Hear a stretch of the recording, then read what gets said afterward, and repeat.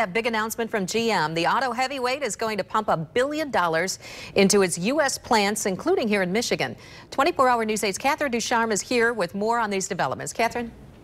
Yeah, so this is great news for workers here in our state. GM says it is actually going to move some of the work being done on full-size pickup trucks to Michigan. Now, this means about 1,500 jobs will be kept or created here in the U.S. Hundreds of those jobs are expected to be in Michigan. Many of them are supplier jobs tied to GM production.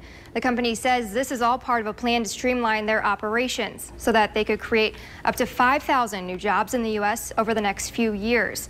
Now, this comes after Ford announced last week it would scrap plans for a Mexico plant in favor or expansion here in Michigan. But GM says their plans to build more trucks in Michigan was part of a years-long plan and not because of the president-elect's influence.